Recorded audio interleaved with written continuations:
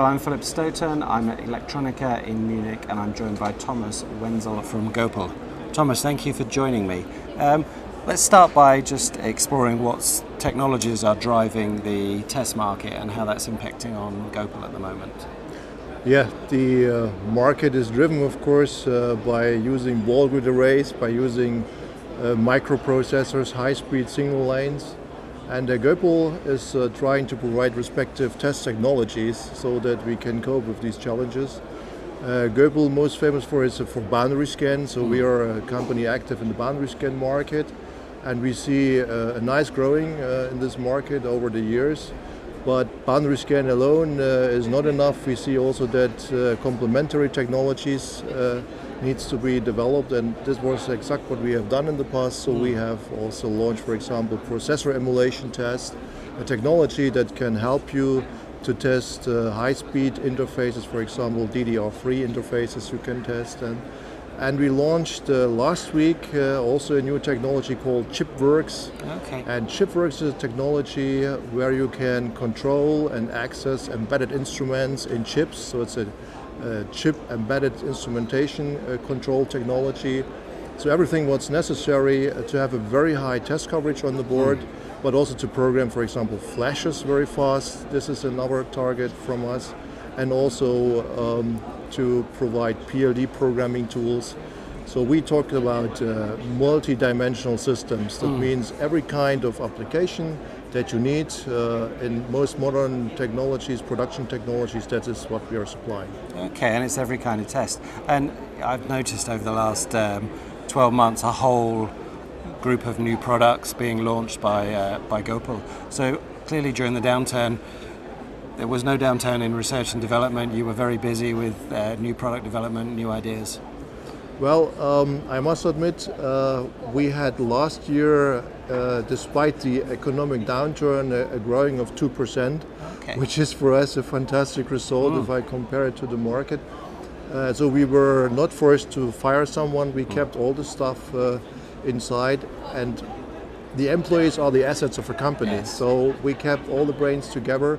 And we launched this year also over 30 new products. Wow. And so the slogan in Germany is use the bad times to develop new products and use the good times to sell them. To sell them. And So this is that's hopefully exactly what you're what we are starting doing. to do now. Right. Is to sell those products. So if you were able to grow 2% whilst the market was in downturn, is that because the market for boundary scan was still expanding, or because you were gaining market share from competitors? Yeah, Or well, both? there's more and more competition in the boundary scan market, and that means also a company like us who is more delivering to the premium suppliers or to the premium customers. We launched also tools and solutions more for the low-cost applications. So we sold a lot of these kind of products as well. But this is also a chance to grow new customers, which are long-term, will invest more into boundary scan. And that means we made a lot of business with many companies, so we are not focused just on the key accounts, and that helped us also to survive during the bad times. So.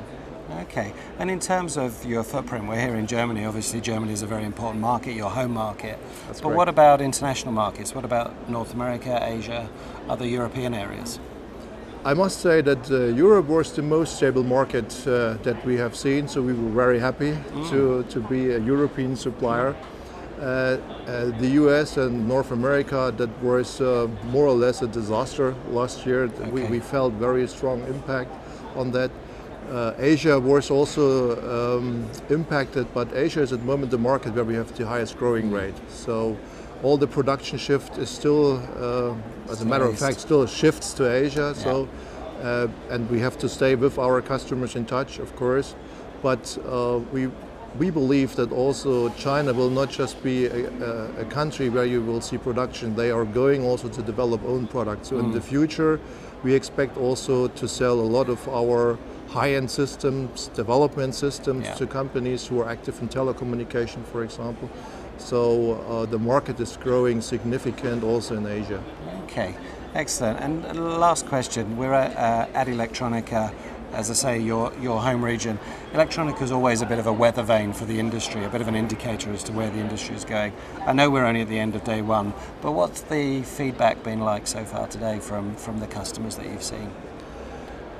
What we're hearing today is that there are many new products in the queue developed by our customers using latest technologies, using high-end FPGAs, high-speed lanes. This is exact the kind of applications that we are targeting on with our tools, so we feel very comfortable also for the future. But nevertheless, we would like to grow the market, so we would like to convince people that boundary scan is a very great technology to cover a lot of problems that they have in research and development as well in production. And yeah, from this point of view, we see a great future for Goepel, but also for the technology itself. Yeah, and you get that message out with technology days. You do quite a lot on the customer education and the information side. That is correct. We're making regular boundary scan user group meetings in all countries, not just in Germany. Of course, Germany is a very important market for us, and there is the golden rule: first win your home games before you're going outside. Yeah.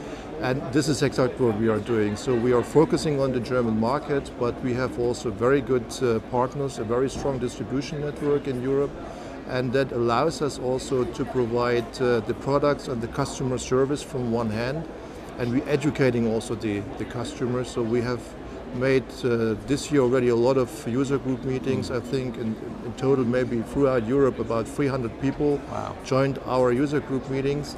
And we tried also not just to bring latest technology to these people, we tried also to listen what kind of applications they have, because that's a very important input for us, where the market is going to and what kind of products we have to develop for the future to stay competitive. Yeah.